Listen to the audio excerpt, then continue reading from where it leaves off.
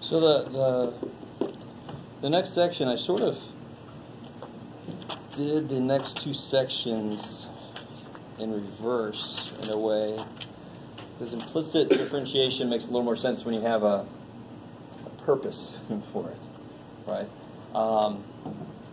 So what's interesting is a couple of guys asked me a certain question on that worksheet that I semi-lied to you a little bit about because I didn't want you getting it confused with something coming up later. But if I have a problem like this here, so that probably didn't hear. Oh, what was it? It was 5 to the x squared minus 3x. Is that the one? Yeah.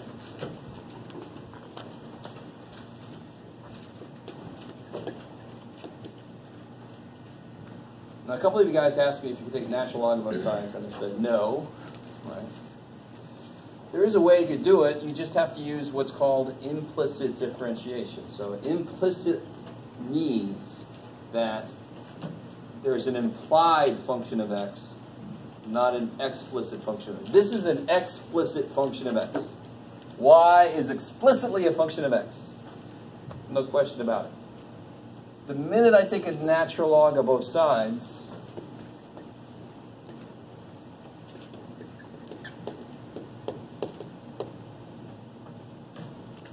now I've kind of lost what y is as a function of x. It's implicitly a function of x. So you guys are like, well, it's semantics bullshit. No, not really, right? If it's explicit, that side is easy to do. That side I can focus on. Implicit, now y itself has stuff happening to it. It's a chain rule. I don't know if you guys remember, this is how we did the stuff yesterday to figure out what natural log would be. This is the natural log of a function of x. How would I take its derivative? How do you take the derivative of a natural log of a function of x? Well, how do you take the natural log of anything? How do I do that derivative? So that'd be 1 over y. It's y here, right? But y is a function of x times dy dx or y prime, it doesn't matter which one.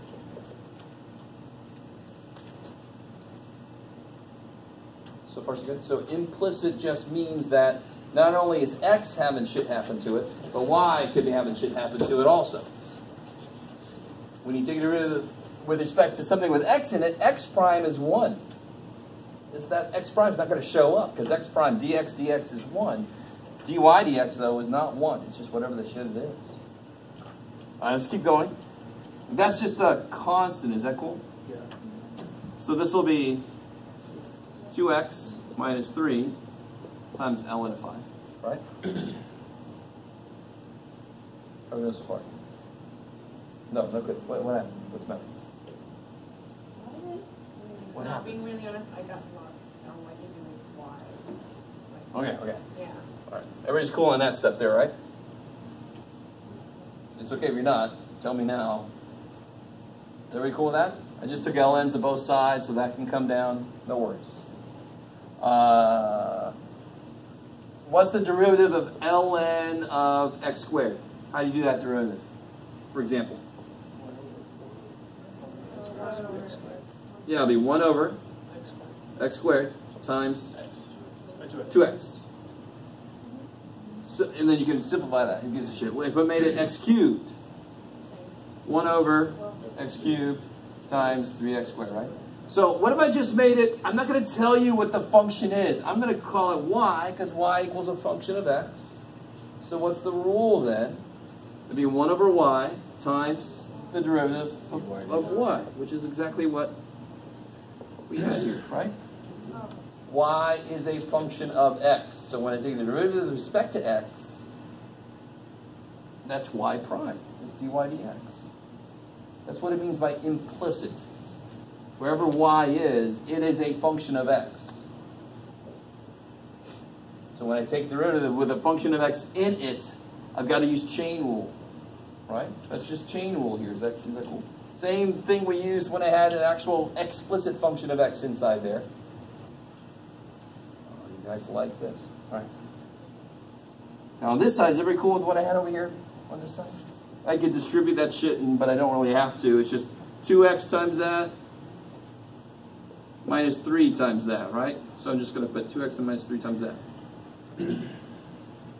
The constant comes for the right. Yes, sir? Only if it's multiplied. Right? Yeah. So can I solve for y prime? Yeah. Yes. I just got to multiply by y. What was y, though? What was y? What is y?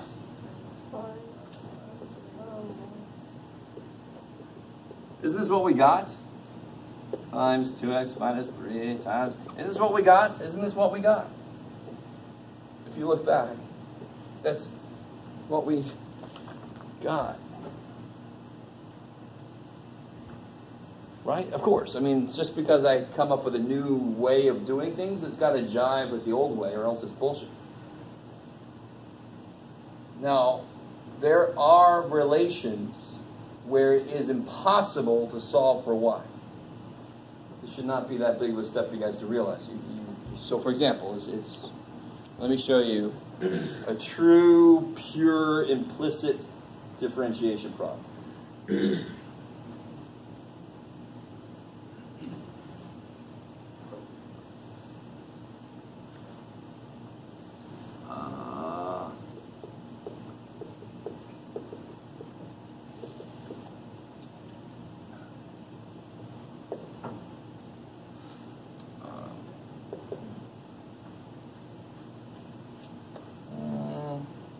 Do this.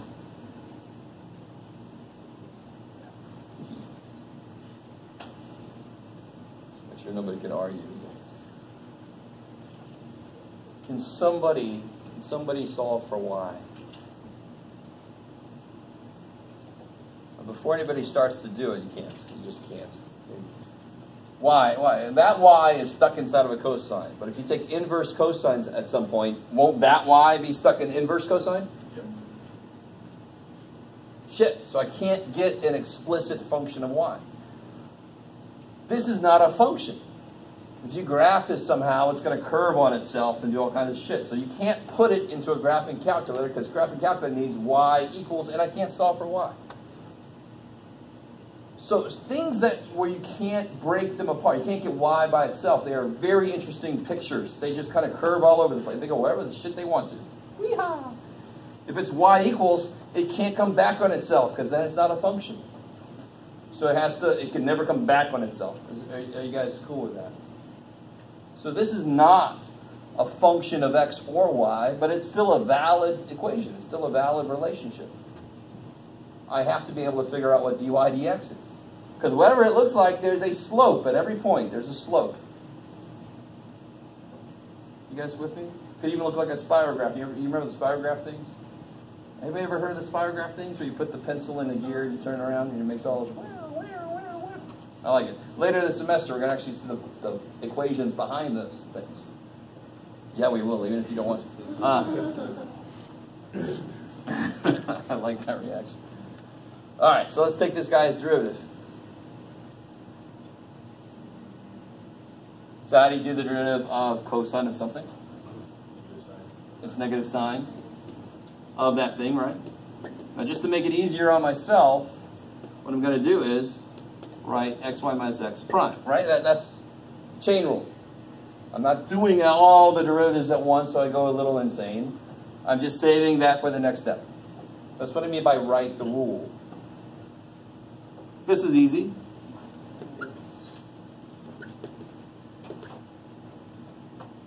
Now, how can I rewrite this up here? Yeah, 3x to the y to the. So how am I going to take that guy's derivative? What rule is it going to involve? You do it. It's 3x to negative 1 times y negative 1, so it's a product rule. So what's the derivative of 3x to the negative 1?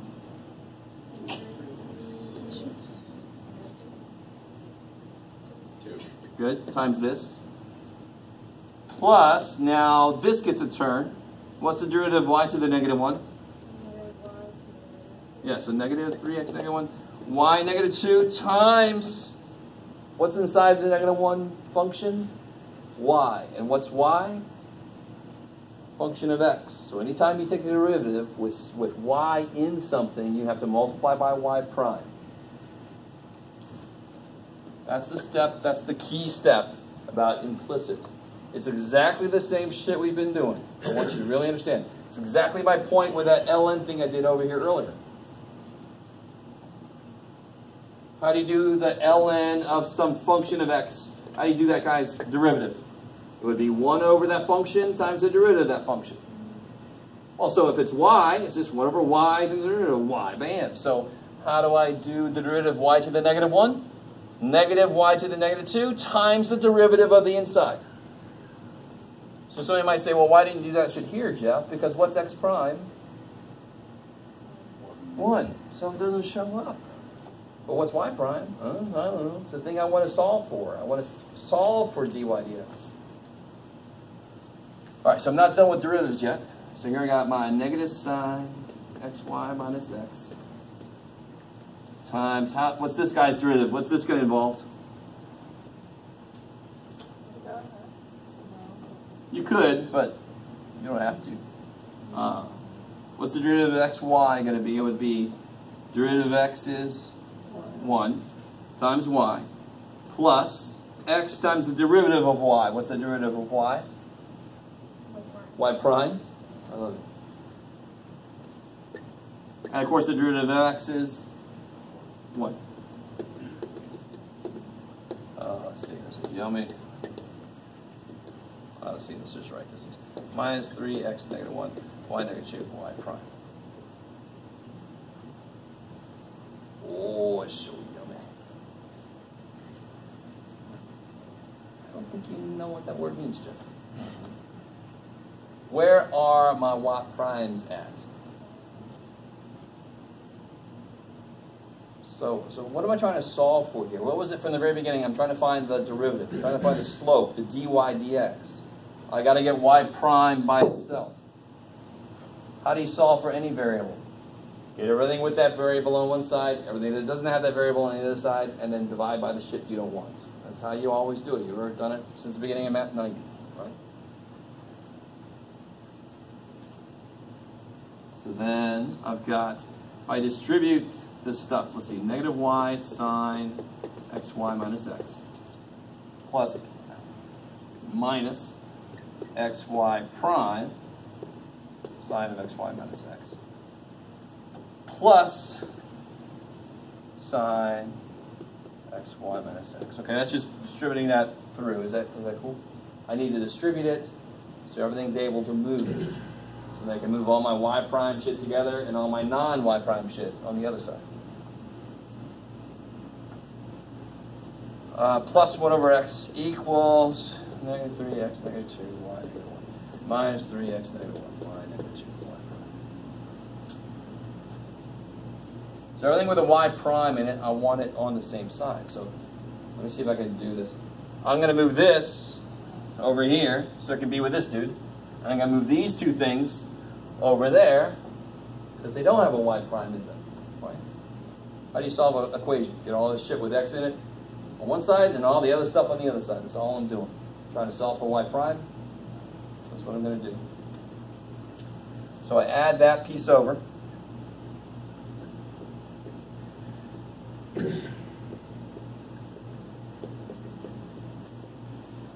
Equals, and I subtract, I add this piece, I subtract that piece, I subtract it to the other side because they don't have any y primes.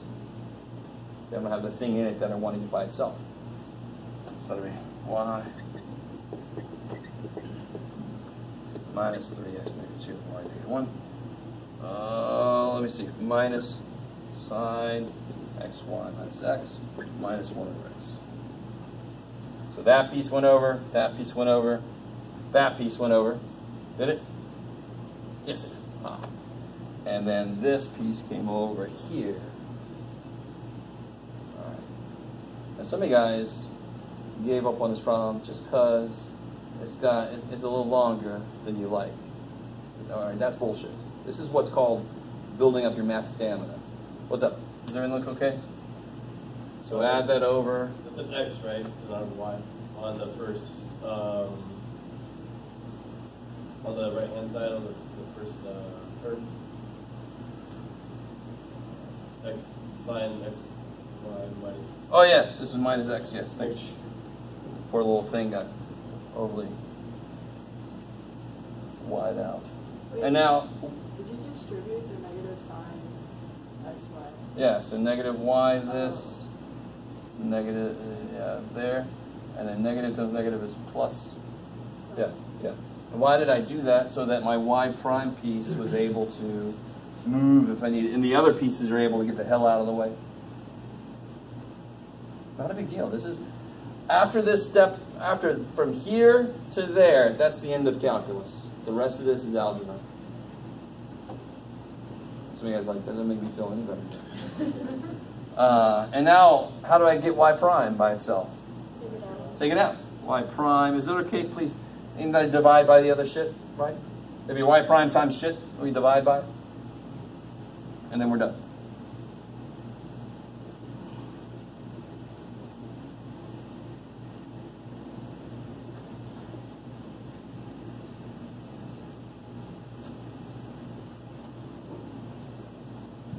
Over 3x negative 1, y negative 2, minus x sine x, y minus x. See, that's this stuff without the y prime. Yeah. Is that pretty? I would argue, yeah, that's freaking beautiful. But yes, I understand. Your answer would be no, it's not pretty. But I shouldn't expect it to be. And remember, this is a freaky-ass equation. My God. You can't even begin to graph this thing with what you got. So of course it's going to have an exceptionally freaky derivative, right? I'm a little weird. I like to start off with these horrendous ones. So let's take a step back. Let's look at some that are not quite this horrendous. I love it, because some of you guys are like, is this like the easy example? Yes? For the last part, the very last line, is that excuse? Yeah. Get tired. It's that.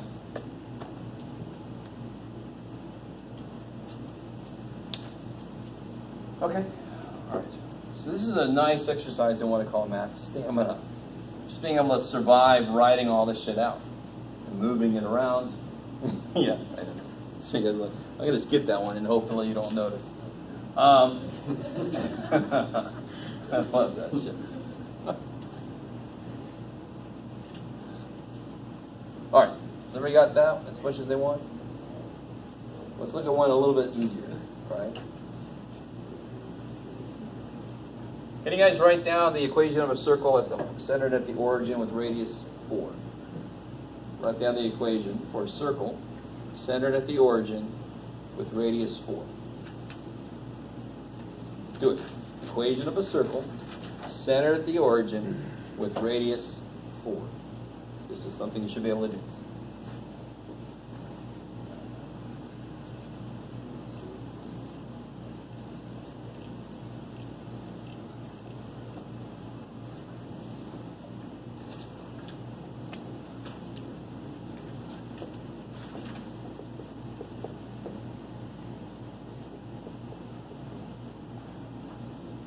And what principle is the equation of a circle based on?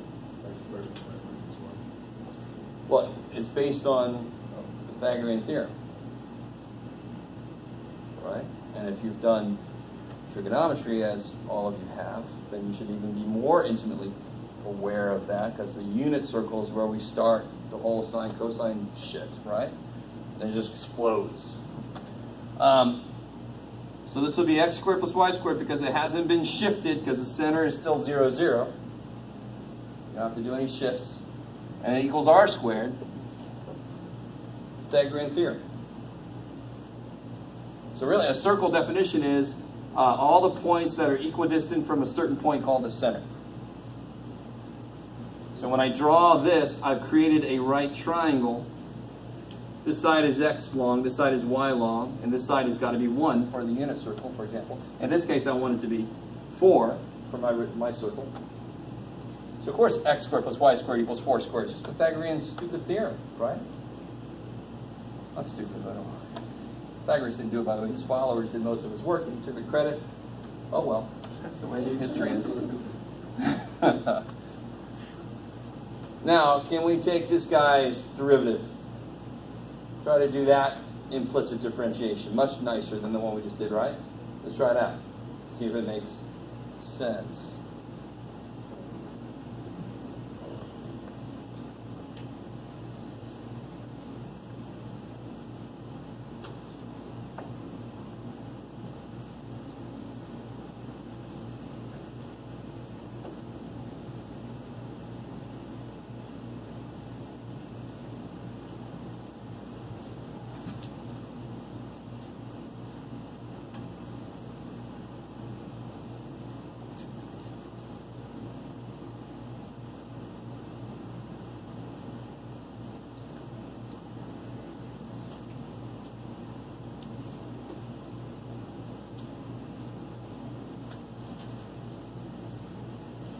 And all you guys are doing, I think, at this point, what do I mean by that point? I mean like a 45-degree angle, like right at that point. What should the slope be at that point? What does your gut tell you the slope should be at that point? One thing you can tell right off, it should be negative. But we should be able to figure out, negative what? Negative 1. Negative 1. Does that make sense? That should be a negative 1 slope. Because that's a 1 slope. That should be a negative 1 slope. How are we doing so far? All right, so whatever we get, when I plug that point in, it better frickin' say negative 1, or else it's bullshit. So how do you guys start this off? How do you take the derivative? 2x. 2y, y prime, equals 0. Now solve for y prime, so you get negative 2x over 2y. The 2's die, so you get x over y, negative.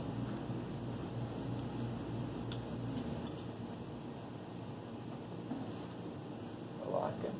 And if I plug in, now at this point, x and y are going to be equal, right? 45 degrees? So you can figure out exactly what it is because the radius of 4, blah, blah, blah, but who cares? They're equal. So I do get negative 1. So that does describe, for any point on the circle, if I had some other point where I knew x and y, I could just plug both the x and the y piece. This is really weird. This is a function that takes x and y as inputs. It takes both parts of the points as an input. You guys see that? Now, in this case, there is more I can do. I can almost get an explicit function of y. There's one little stupid thing that makes me have to say almost. How do you solve this thing for y? How do you solve that for y? Well, you probably subtract x squared, and then you take square root. And of course, the minute you take a square root, you better put, yeah. So that's why it's truly not a explicit function. And explicit function, because there's two functions staring me in the face there, right? But still, I could plug that in and have a derivative only dependent on x. Can I always do that? No. I could solve this one for y, sort of. It's still dependent on what quadrant I'm in with the point, right? To figure out whether plus or minus.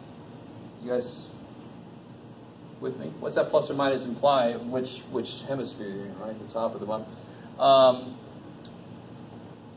But I can at least get it to a point where I get y by itself. Can I always do that with relationships in this section? No.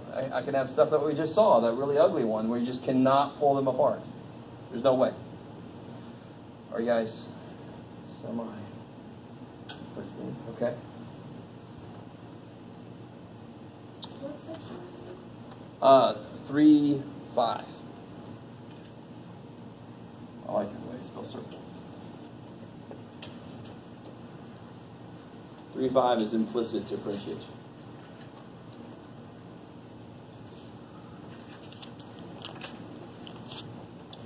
So let's do,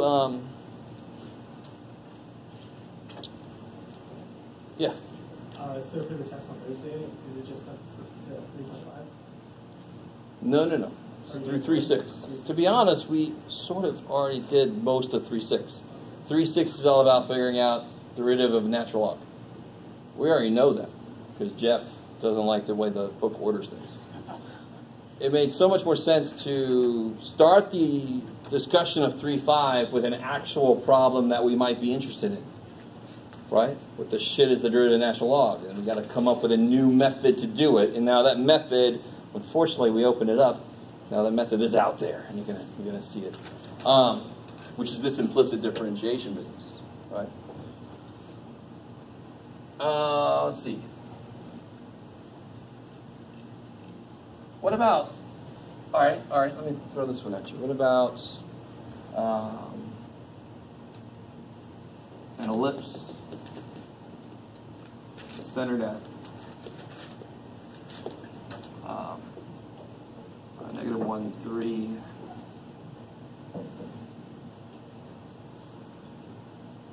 How would that start off? And let me say, what else can I tell you? The semi-major. Oh, do you guys remember any of this stuff? Semi-major axis length. No. Semi-minor axis length.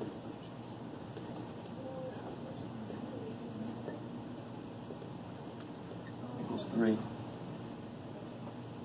Do we need to know that for the test? Like, and the ellipse and then minor, major, and all that? You might need to know anything you're supposed to know. You're supposed to know this. If you went through Grossman, you got it in 110, you got it again in 176. So it seems like it might be important. Oh shit! Yeah, it's just like if you took an art class, if you went into Art 4, and you weren't sure how to hold the brush, that's a problem. That was something you're supposed to get earlier, right? Oh, Jeff's being such a dork right now. But I'm not going to throw something at you completely out of left field. I probably wouldn't make you put this together. But I need you to notice what something is, for sure. If I gave you the equation and said, what is the equation of? You need to tell me if it's an ellipse versus hyperbola versus circle. That level you should certainly be able to do. Let's try to put this thing together. And let me say it's, well, screw it. I'm just going to put one example of this together. I'm not going to try to figure out more stuff to tell you. So this would be, well, since it's -1, what's going to be here?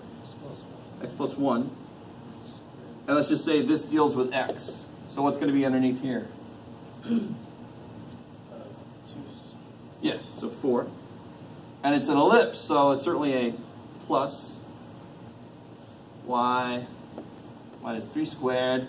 This has got to deal with y, so that's 9. So the main difference between circles and ellipses are these numbers are different for ellipses. For circles, these numbers will be the same. And of course, it makes sense. Since these numbers are different, it goes out in the x and the y direction a different amount.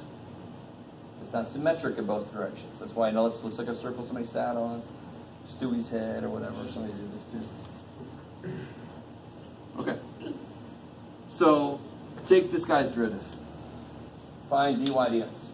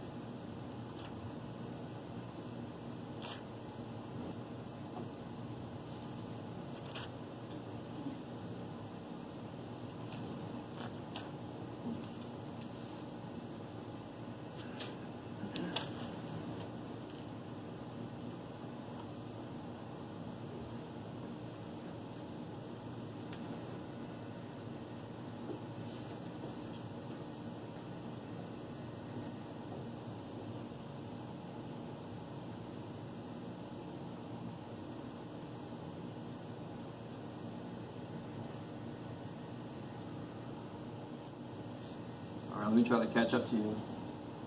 Notice how the inside of this is linear with a slope of 1. You'll start to know to look for that. So that means it basically is the same as if it was just x.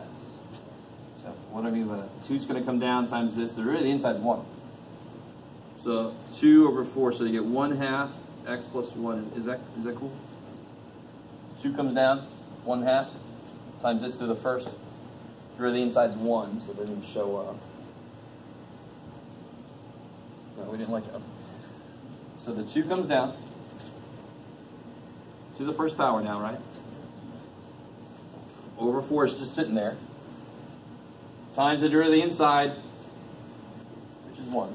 So that's 1/2 x plus 1, like I had. What's going to happen to this guy?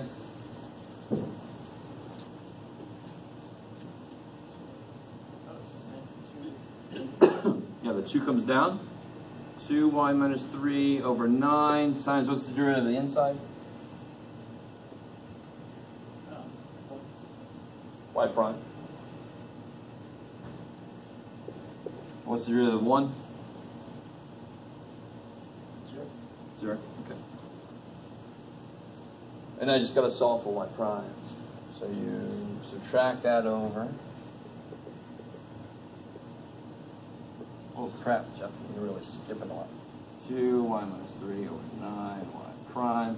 And then you multiply by the reciprocal. Is that cool? So you get y prime equals negative 9 over 4 x plus 1 over y minus 3 become a minus.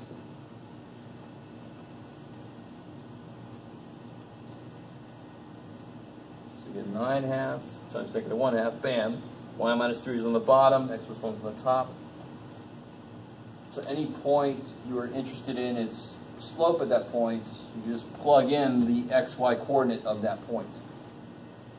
So there's a point on this ellipse, and you're curious about the slope at that point, you just plug in both the x and the y coordinate. We're not used to using the entire point as an input. This is like the first place you get to see that happen. Okay. Now look here.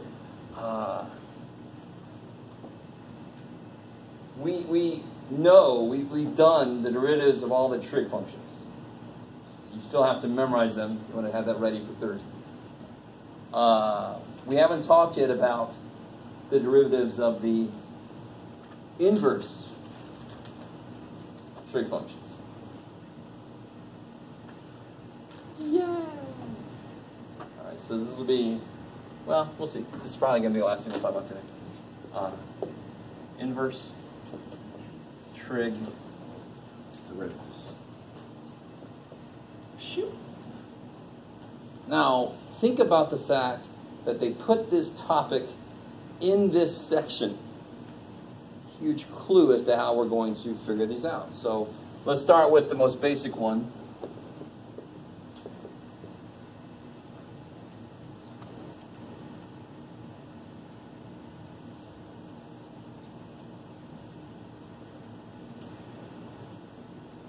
So pretty much the same way we figured out the natural logs derivative, we're going to do the same thing here.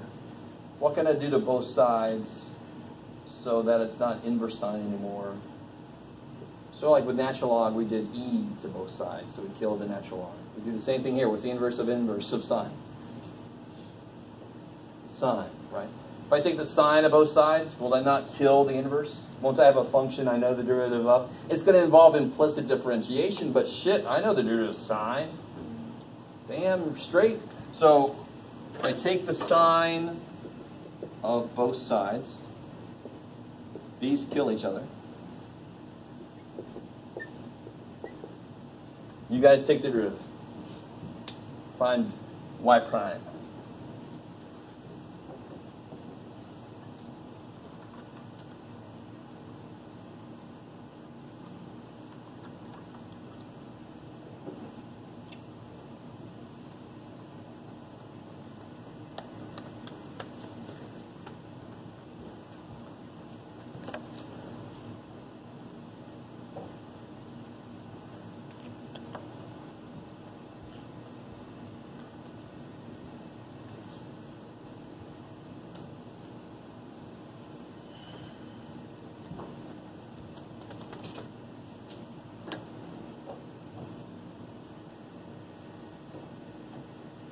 Okay.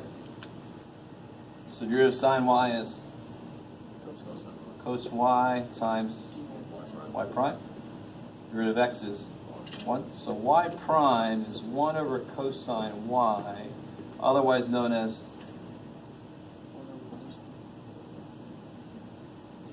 secant.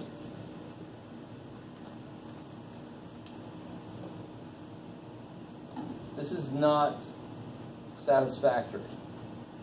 I had a function of x, I'm trying to figure out its derivative, and now I have the derivative in terms of y.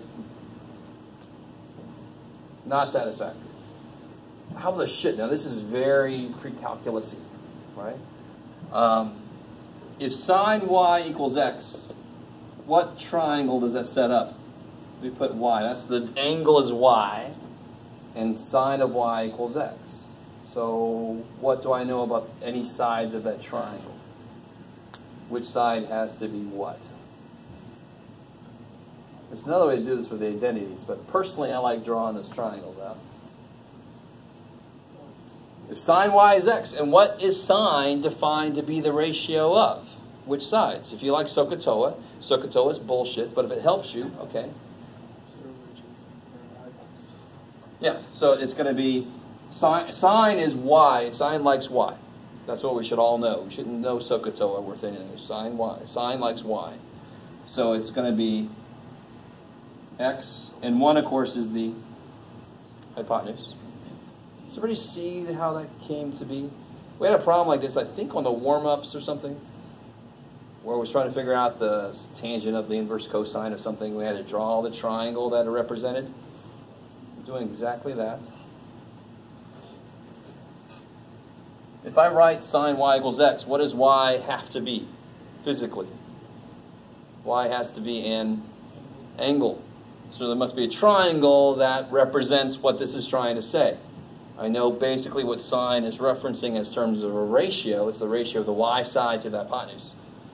This isn't true, but I like to think of sine as the percentage of the hypotenuse in the y direction, and cosine is the percentage of the hypotenuse in the x direction. Don't come at me with squared bullshit. It's not exactly true, but it's a way to keep a track. It especially helps if you go to physics and you start talking about vectors and stuff. Now, what do I need to know? Secant of y, and secant is 1 over cosine. So if I knew the cosine, and to know the cosine, what am I missing? Yeah, the x piece, right? This piece. How do I get this piece? You talked about this old Greek dude earlier, right? This would be the square root of what? This plus this is that, squares. So this squared minus that squared.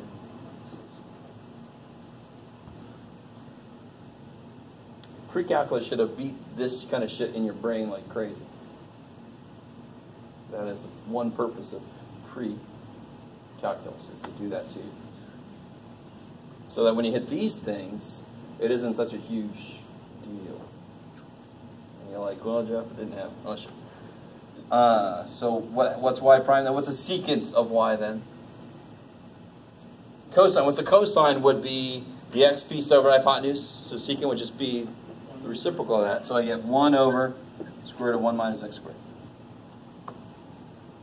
That is the derivative of inverse sine.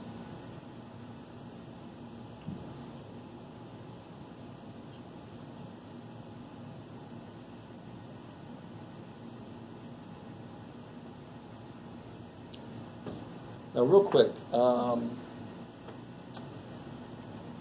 what's the restriction on x here?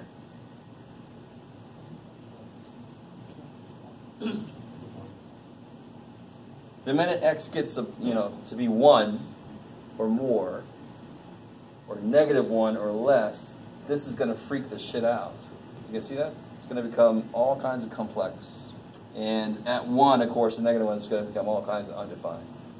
So it's got to be between -1 and 1. Now,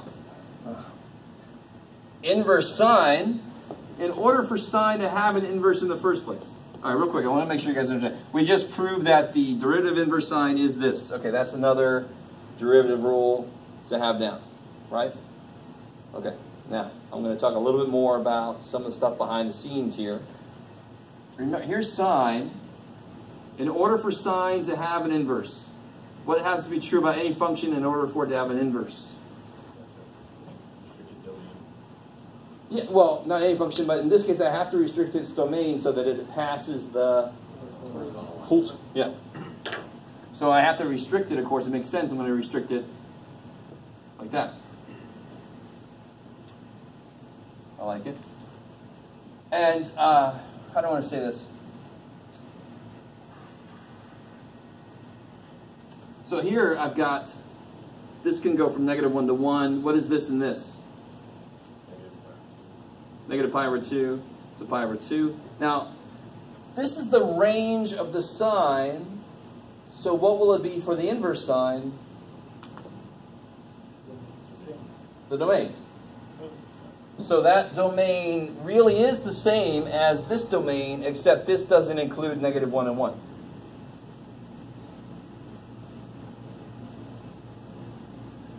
In fact, what is the slope of the sine at pi over 2? So what would the slope be for the inverse? Undefined. It would be infinite, right? So that kind of makes sense why the slope actually excludes those values. But it's cool with everything in between because the function is defined for everything in between. All right, how much of what I just said do you really have to understand? Not any of it. But just like with the natural log thing we talked about earlier, where the domains didn't match, so there's an idea, broader idea of the absolute value, so the domains do match. You have very similar things happening with any other function that we take derivatives of. So here, you could lose some possibilities when you take a derivative, because if it goes to infinity at some point, the derivative, I can't use it. So of course, this is cool at -1 and 1, and this one ain't. Just because it goes to infinity at those points. So the derivative could have a smaller domain than the original function, but it can't have a bigger one. That wouldn't make any sense. Okay, maybe there's a broader idea there that doesn't really apply to this. Okay. So couldn't you do very similar things for the other trig functions? So like the other inverse trig. So here, you guys just do a couple and then we'll call it a day, okay? I want you to figure out the derivative for inverse cosine would be boring. Do inverse tangent and do inverse secant.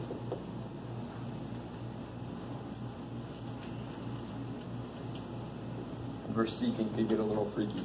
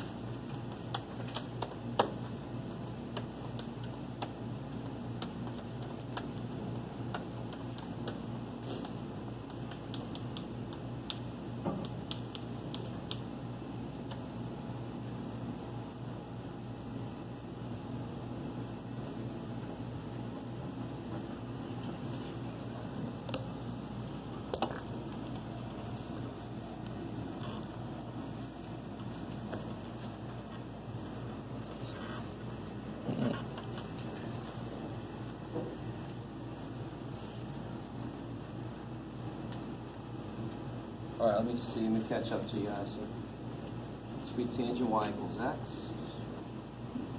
What's the derivative of tangent? Secant squared. Of course, you need to have that y prime piece there. Anytime for implicit the derivative you're taking has a y in it, you've got to have that times y prime chain rule piece. Equals 1. Scheiße. So then y prime, 1 over secant squared would be cosine squared. Now what's the triangle I can draw for this? There's y, that's my angle is y. Tangent of y is x. Of course, tangent is the what piece over the what piece? The y piece over the x piece. I'm with you though. So, y piece over x piece. So that's x and that's 1. And to get cosine, of course I need the x piece over the hypotenuse. I need the hypotenuse. Well, that's the hypotenuse. This one's nice. This is straight up. Yeah, x squared plus 1. So I end up with y prime is this thing squared now, right? Cosine would be 1 over this. Square just kills the square root. So I get 1 over x squared plus 1. So the derivative of inverse tangent of x is 1 over x squared plus 1. Now remember what the tangent looks like. The whole discussion I just had about sine, you had to restrict the domain and so forth. What's tangent look like? It almost looks like a cube, dude, right? Between what and what? Where are the asymptotes for it? Yeah, negative pi over 2 to pi over 2. Asymptotes, asymptote, blah, blah, blah. There it is, right? So as long as you restricted the domain to be between negative pi over 2 and pi over 2, you can just turn the sucker around. You got it. The range then is going to be negative infinity to infinity. Right? Which means the domain for this guy is infinity to infinity. It works for any x. Again, that's little side notes about what this works for.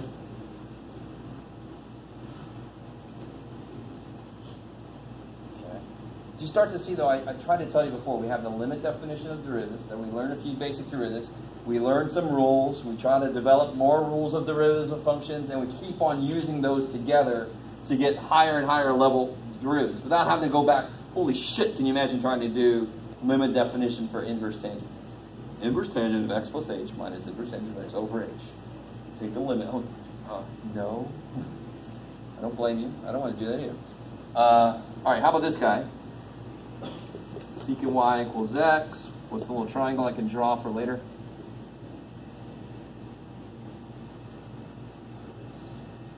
So secant is going to be hypotenuse over the x piece, right? Because it's 1 over cosine. So hypotenuse over the x piece. So it's x to 1, like that. Just using the basic ratio that secant defines. Now take its derivative. What's the derivative of secant? This gets interesting. Derivative of secant y is secant y tangent y times y prime. I drew that sign as 1. That's nice. So I get y prime equals 1 over sec y tan y. Funny thing is, sec y is x. Well, let's say sec y. Right? Is that cool? Sec y is x. Kick ass. At least finally a piece of this is easy shit. And now I need the tangent of y. Ah, okay, shit. So I get y prime equals 1 over x. And what's the tangent of y? What am I missing? Well, you know, that side. So it's going to be square root of x squared minus 1. Good. So the tangent of y would just be that over that. Kabam. So, I mean, on the bottom of page 214, they've got all of the stuff. Not surprisingly, let me make sure you guys understand. If the secant of y derivative is 1 over x blah, what's inverse cosecant going to be? Negative this. You're going to love that shit. Yes? Is this going to be relevant for the third test coming up? Oh, yeah. Because test coming up goes through section 3.6, and this is section 3.5. It was right in the heart of that. I like it. Oh, shit. This is summer. You guys knew that when you signed up for it, right? Whatever, Jeff. You jackass. Yes, I can. It's insane for me, too. I'm teaching 2 of these things. Holy shit. And you're taking 1. That's bad enough. Yeah, just remember that. Okay, so tomorrow I'll have the answer key for that practice test. We have a little bit left in section 3.6 to cover. We did most of it. So most of tomorrow is going to be devoted to review. So please, dear God, come with questions, or else we're just going to sit here staring at each other. Because I'm not going to come with much of anything prepared on my end, because I have to leave it open for you guys. Cool?